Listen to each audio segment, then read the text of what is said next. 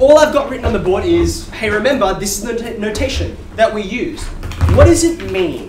What does it mean? There are at least two ways you could describe what number this actually is when you put something in N and you put something in R. Any takers? Any takers? What does that mean? Let me give you a clue. One of the ways has to do with this thing.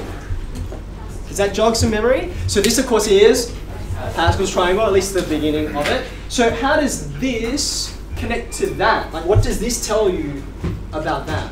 Anyone? Yeah, Thinner, what do you reckon? The R means what row it's in. Okay, hold on a second. One of the numbers is how far down do you have to go down Pascal's triangle? Which number is that, though? It's actually N, which is a little confusing. Why didn't they say R is the row? But whatever, it's the convention. I'm going to stick with it because otherwise we'll get even more confused. This is the row that we're on. By the way, what's that row? That row up there? That's the 0th row, then the first, then the second, etc. Okay? So if that's the row, what's this guy? This is, yeah, how far in? It's the rth term in the row. Okay, so it's like, how far do you have to dig into these guys over here until you get to the one you want? So as an example, what's that in NCR notation? That number right there on the end of the row. What is it?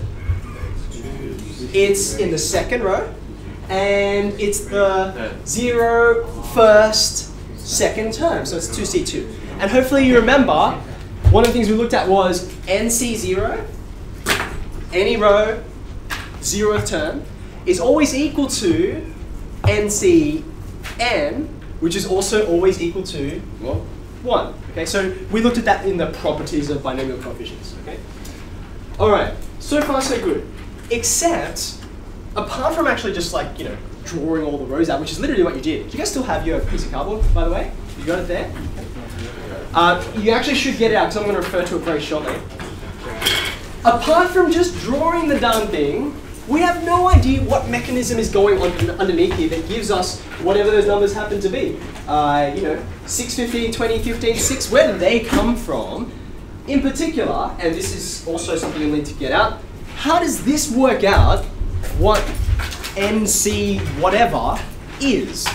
Is it drawing a big Pascal's triangle in there? Is all of that just put into memory? How's it going to do it? Okay.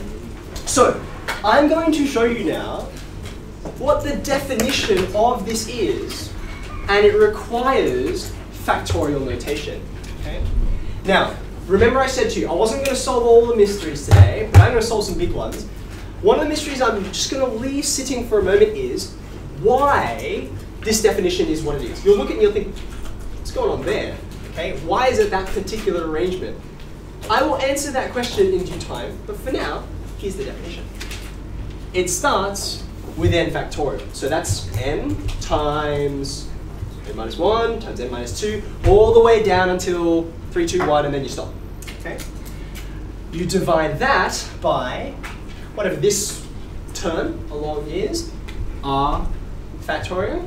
And there's one more thing on the bottom, another factorial, the difference between this number, the row you're on, and the number that you chose, okay? Now that's weird, and it's just going to come out of nowhere. I promise I will explain why this is what it is, but we don't quite have the machinery and the understanding to build the foundation yet. We'll get there. Let's just quickly confirm that it works. You guys have your Pascal's triangle there. Let me just draw a few more rows here. Okay, so for example, that guy right there. What is it in NCR notation? Look carefully.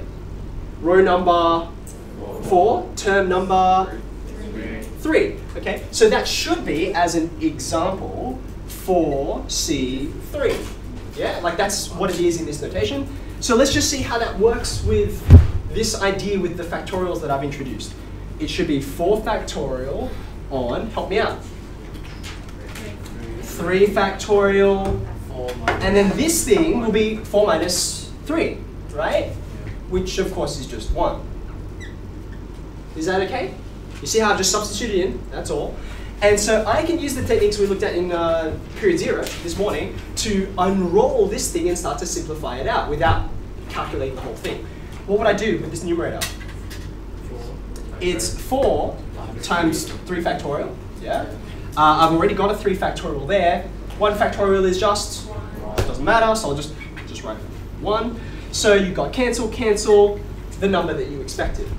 Yes? Okay. Let's try something a little further down. So how about, here's example 2. How about on the 7th row, let's get something close to the middle. How about this guy? Okay. Now, hopefully, I mean, you should have drawn Pascal's triangle far enough that you've got this there, but let's calculate it and see how it works. Okay. 7 factorial on the top. There's the n factorial.